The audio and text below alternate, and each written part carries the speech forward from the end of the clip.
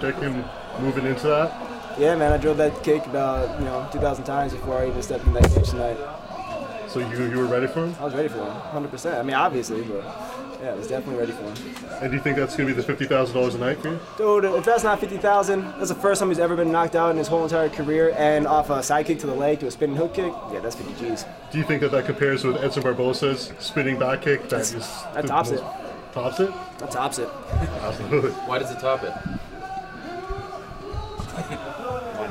Because he did it? That shit was beautiful. Yeah, so was his. I was just wondering if you thought there was something that you did to set it up that made it look nicer. No.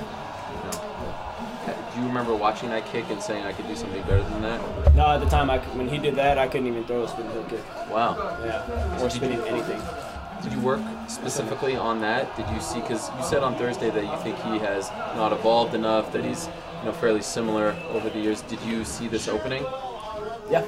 Yeah, man. We watched a lot of tape on him, and he always has the same defensive tactics. He likes to pull to the same side every time. He likes to circle to that side. So, yeah, I mean, that's something I created myself. It's my own time, that technique, and just knew we would find its home tonight. What's going through your mind when you actually nail it? Nothing. There's no mind in the fight. It's just actions and reactions. Instantaneous. You seem really relaxed in there. Second fight in the UFC. How did it feel to go in there and get that spectacular knockout?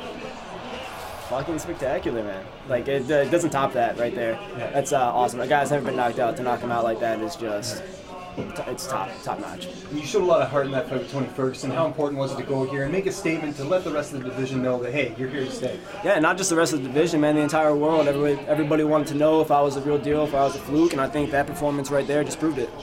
So your first fight was that hard-fought fight with Tony Ferguson, one of the best in the division. Mm-hmm. You just beat a serious victory in John Makdessi. What's next for you? Is there anyone particularly you want? Nah, whoever wants it. Whoever wants it. Anyone who's got the guts to step up? No, it don't matter.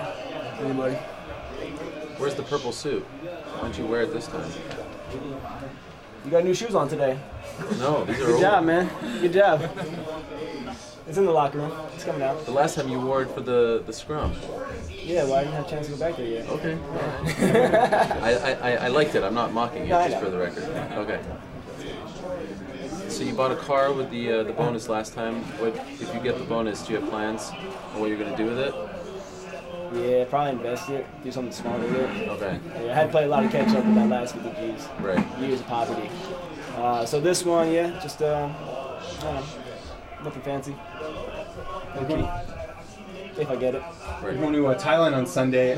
What's the plans for post-fight celebrations tonight? I imagine it can't be too long because you got a flight to catch tomorrow. I got one of my best friends from high school in town, and my girlfriend as well, and my parents. So I think we're all going to go out, get a few drinks, enjoy ourselves a little bit before we go and crash. You also mentioned, that this is the first full training camp Yep. of your career in, I think, 4 years, right? No, a little over 2 years. 2 years. Yeah. So this is the result. Yeah. If you continue to get those full training camps, this is what happens. Yeah. All right. Yeah. Good performances every time. Hey Lando, how was Toronto? How'd you like being in Toronto during this week? Man, I really haven't even left my room that much or the hotel. Taking it low key, relaxing, letting my body rest, and just hanging about. Would you like to compete again in the Toronto part if UFC comes back? Yeah, absolutely.